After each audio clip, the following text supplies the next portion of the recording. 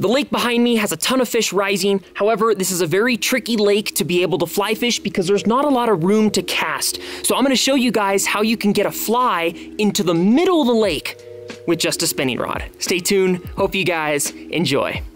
Now, thankfully, this rig is super easy to tie, so we're gonna go over it right here. All right, now some of you can actually skip this step if your whole entire spool is just fluorocarbon or monofilament line. However, mine is braid, so I have to tie a leader on because you don't want that braid basically to your float. You wanna have some mono or fluoro on each side of it. Ideally mono, because mono floats, and that's what we want this fly to be doing, is floating on top. So in this case, I got some monofilament leader here. We just tied it onto our braid, and I have about 5 feet of that going down, and we're ready to tie the rig. But like I said, if you have just mono or fluoro already on your setup, you don't have to worry about this step. Now, a lot of people call this the float and fly rig. A lot of people call this the, bubble float rig. There's a bunch of different names for it, but these are the main 2 floats that you want to be using for this rig. There is a couple other ones that you can choose from, but these are the 2 that I think are the best. Now, this one is nice because it is an adjustable float. So basically what it is there is a little elastic band in there, and when you put this through your line, you can actually twist this bubble up, and it twists that line and it keeps your float on there. And then basically, if you want to adjust it, say you want to go from a 2-foot leader from your float, from your bobber to your fly, you want to switch from a 2-foot to a 5-foot, you just undo those twistings, move it up, and retwist it on, and you're good to go. What's also really cool about this one is you can actually open this up and you can fill this with water. And when you filled it up with water, obviously it makes it extremely heavy. This rig consists of just a fly on the end of your line, so you're not going to get any type of distance casting that fly on a spinning rod. That's the point of fly fishing, is you have your heavy fly line which throws your fly out. So in this case, right, this is our weight, this is our lure, our spinner, right, that we would be using to throw that weight out. But the fly is obviously what the fish is going to get. This one's really cool. This is actually my favorite, and this one is a fixed float, which is one con. However, I really like this style. You don't really have to change, especially if you're using a dry fly on top. You're not really having to change your leader when you're using float and flies a lot, especially in these high alpine lakes. So for me, this one basically has a tie point at the top and a tie-in point at the bottom. This one is a little bit lighter than this guy right here, but I like the way this one casts. I also really like the clear. They have these in clear as well, but that one right there, I just really like that one. But either way, I've caught loads of fish with both of these 2. Now this one's really simple because you just put your line through, you twist it, boom, that's not going anywhere. You tie on your fly and you're fishing. That one is like, it literally would take less than a minute to get this rig done. But we're gonna do this guy right here as well, so I can show you how to do both of these. This one, you're gonna tie your line on the top here. So basically there's just one hole at the top. You're gonna tie, I like an improved clinch knot on these guys. Okay, got that. We're gonna snip off our tag end here. Now we're gonna use basically our line from the bobber to the fly. Now I like about a 3 to 4 foot leader. I think if the fish are really, really picky, then you can go longer, 5, 6, 7. But at that point, it becomes really hard to cast. The shorter the leader, the farther you can bomb it behind you without having to worry about snags. So for me, we've got some 6-pound test here. This is a high alpine lake, and these fish can be really, really stubborn in high alpine lakes. They can be really line shy sometimes. Other times they are not line shy at all, and they are the easiest things in the world to catch. But this lake, the fish tend to be a little bit line shy at certain times. So we're gonna take about 4 feet of that leader right there. Like I said, you can go longer or shorter depending on what you want to do on that. I like about 4 feet. We're gonna tie that line on the bottom here. Okay, we got our knot tied. So all we got our float, and then we've got our leader, and we're ready to put on our fly. So in terms of flies, obviously you can get creative. This also depends on what fish you're targeting. Today we're targeting trout, so we're gonna be using your standard trout flies, especially it's also high alpine lakes, so we're gonna be using big terrestrials like crickets and grasshoppers work really, really well for this type of stuff.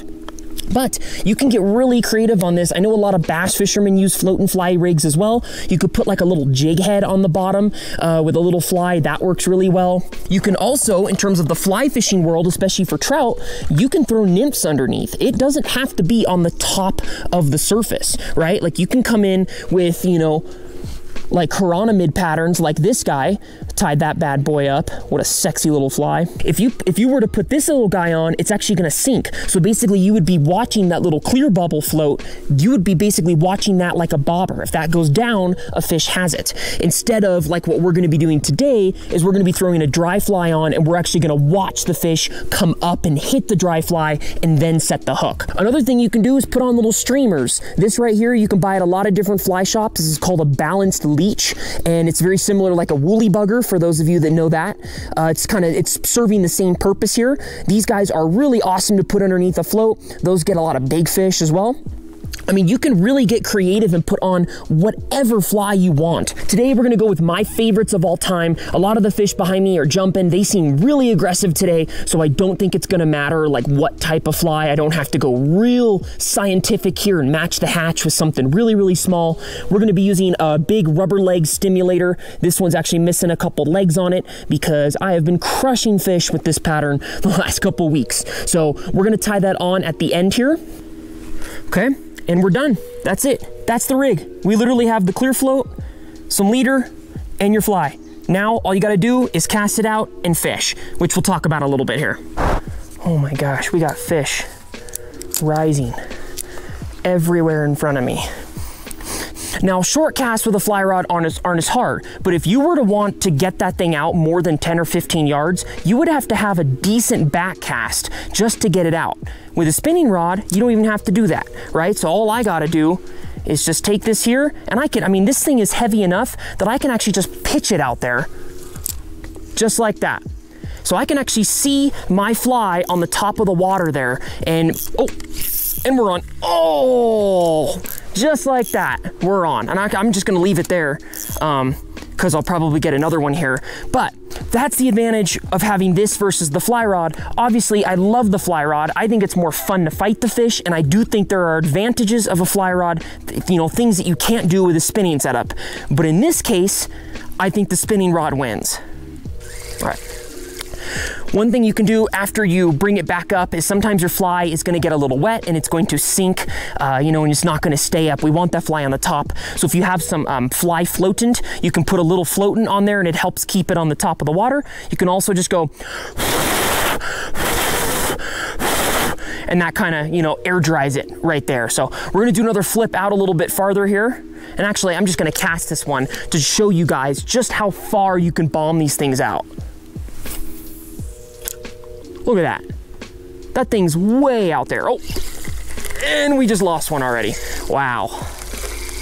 And this method can be used with any type of fish, right? It doesn't have to be just alpine lake trout fishing. I mean, you can use this with bluegill at your local pond. You know, you can throw a little jig underneath it and use it for bass or whatever. You know, obviously this works really good for crappie and certain things too. I just think in general, this is usually used as a substitute for fly fishing. And so that's why it happens to be the best for trout. There we are. Oh, cool. What is it? Looks like a cutthroat. Looks like an absolutely beautiful cutthroat trout here.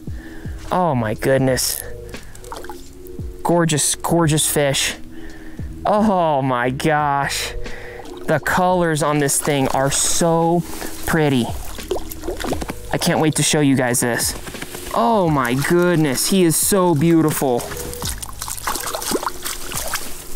Absolutely beautiful fish. We're gonna wet our hands before touching him here. Oh, folks, look at that cutthroat. What a beautiful fish. He's got that fly in the corner of the mouth there. Oh my goodness. All right, we got that fly out. Oh, and there he goes. Quick release. Woo.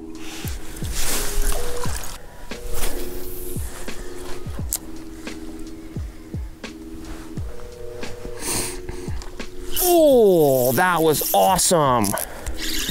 Wow, that fish crushed it. Ooh, that's a better fish too.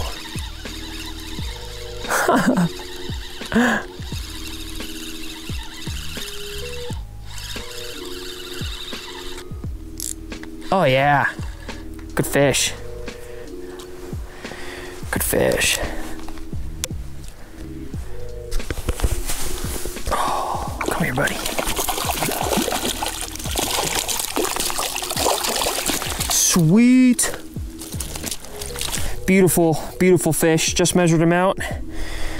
Oh my gosh, gorgeous. Measured him out at 13 inches. Pretty. Whew. There it goes. If you guys enjoyed this tutorial, you're also going to love the 2 tutorials up here. Hopefully you guys got something out of today's video. Let me know what you want to see me do next, and we'll see you guys next time on Humbug Videos.